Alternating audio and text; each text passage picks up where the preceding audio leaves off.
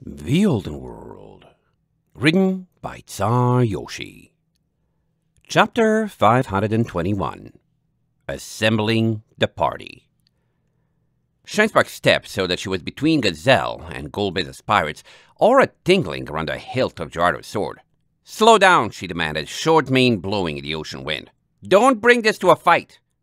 Gazelle stuck out his lower lip. "Aw, but I wanted a fight. To watch, more than anything. Meltdown, would you be a dear and let her duel you for the pirate's soul?" "No." Meltdown stepped forward, looking cross. "Gazelle, while you're down here, who's keeping an eye on Puddles and the Varsidelians? We are here to save them, you remember?" "Oh, pfft." Gazelle waved a careless paw over his shoulder. "They'll be fine. Last I saw, the Wendigo was on her last legs, and you all were cleaning house with your pretty sword and—" Huh. He stopped, holding a paw to his chin. "But if you're all up here bantering with me, who's off defending the Varsidelians?" Meltdown gave him a flat look. "That's the point." Gazelle's pupils slowly shrank to pinpricks. Shinespark glared at him. "You think maybe you should have been doing your duty as a leader of your country instead of playing games with us? Where are they? Do you at least know?" Yes, I'll play with you later." Gazelle gave her a distracted wave, then snapped out his feathery wings and took off further down the ship. Valet turned to Meltdown as he departed. "Your High Prince isn't very stable," she remarked. Meltdown returned the look. Gazelle is an actor who knows how to intimidate people, as well as tell who's worth intimidating. He's lived his whole life getting his way for what he does rather than who he is, so don't doubt that he has motives to his methods. I'm going to help him. The unspoken implication to flee now if they didn't want the Empire's wrath for piracy hung over everyone's heads as Meltdown coiled her legs and jumped, clearing an entire level of the cabin and bounding away out of sight. Shinespark winced. "So, Valet blinked around. "What are we doing? Gonna bail? The skies are as clear as they're gonna be, and I'm not sure how much fight I've got left in me. Kinda could do with a long nap right about now." Shinespark gave her an unhappy look. "Valet, I caught up with and followed Puddles, and she somehow knew that Melia was imprisoned on the ship. You know, the missing Firefly sister. They're both down there somewhere. At the very least, we ought to help Melia, but Puddles said she just wanted an audience for proving she could be good, so it might be worth trying to save her too. And there's an army of trapped Varsidelians that—" she gritted her teeth. "You know how I feel about abandoning fighting forces to die." "Uh-huh," Valet nodded. "But the lunatic and whatever Meltdown is are totally working on that. Pretty sure they have enough firepower to get them saved because I've seen Gazelle fight, and if that armor doesn't shoot something scary, I'll eat my hoof. And if I'm reading this right, that there is one of your henchmans from the spirit who is totally not caught up in pirate shenanigans and about to face the wrath of the top Empire dudes whose job it is to be wrathful about this.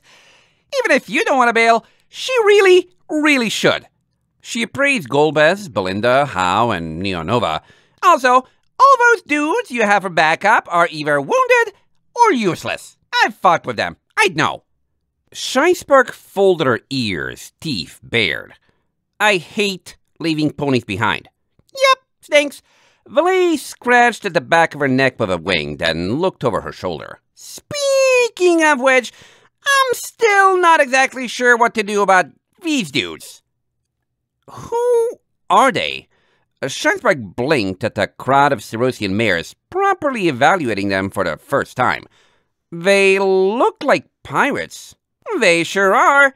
Valet nodded at them, most of the mares awkwardly staring and fixed in place. Grape Juice was the only exception, kind of just doing her own thing on the side. "Totally didn't come try to plunder your ship while we were floating around guessing where you had gone. And if they had, I definitely didn't kick all their tails and then chase them back to this place." She blinked. "And I totally didn't convince them I'm an avatar of the Night Mother or something, so they always follow me around now either. This time I'm serious. I have no idea why they do that. Pirates are weird. Grape Juice finally wandered over and clued in, standing a full head shorter than Valet or Shinespark. Hey, nice job with those Imperial losers. I didn't really think it was my style to take that. Well, she stretched and yawned, fluttering her wings, then bobbed her head appreciatively at Shinespark. You two friends or something? Does it look like it? Valet raised an eyebrow at her. Look, I kinda told you to speak for all of them, so what are you guys doing in all this? Really trying to figure out what to do here. Grape Juice casually shrugged. Do I look like I know? I think we're just taking orders or something. Beats me why everyone's so obsessed with you. Maybe they like your flanks? I just go with the flow. Valet sighed. Cool.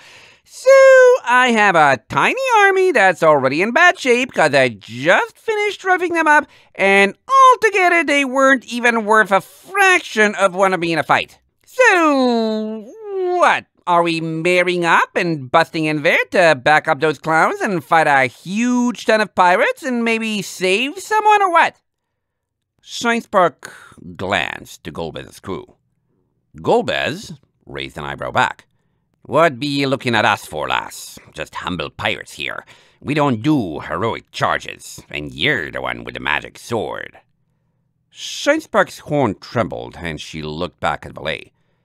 Tell me if I'm being stupid, but they'll be captured at best if we leave them here, and I don't know how far it is to land.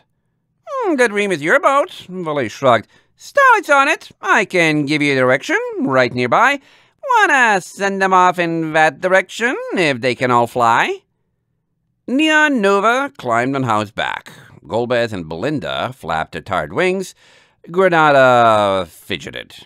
You're staying with me, Shinespark decided, grabbing a surprised Granada in her telekinesis and pulling her to her side. If they want to go to the dream, tell them where it is. But there are still bat ponies flying around out there, and I don't want you out of my sight until I know the way out is safe. Golbez bowed. If you have a ship of your own and be willing to lend us passage to shore, we'd be very appreciative, lass. Slick! Valet nodded, sniffed, and pointed to the hoof. Fly, do that way. Look for a big bird called Gerardo and tell him Valet sent you, and you promise to clean up any messes you make, and don't take off either of the fillies. They're scary. Oh! She jumped, then turned to the Sorosians. If any of you have any reservations whatsoever about being creamed by your own buddies, I'm about to go wreck some face with Sparky here. So, those dudes? She pointed at Golbez's crew. Hang out with them until they get past any sentries that are still out there and make sure they don't get messed up, and then you're released from my service or something.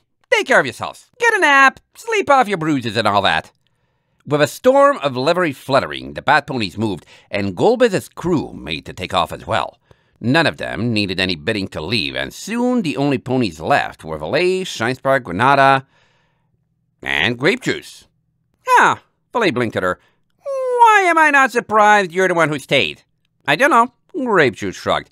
Talking real for a second, I'm bored, and you're hot, and it seems like a safe place to hang. Don't really mind that I got beat up. Happens to everyone all the time.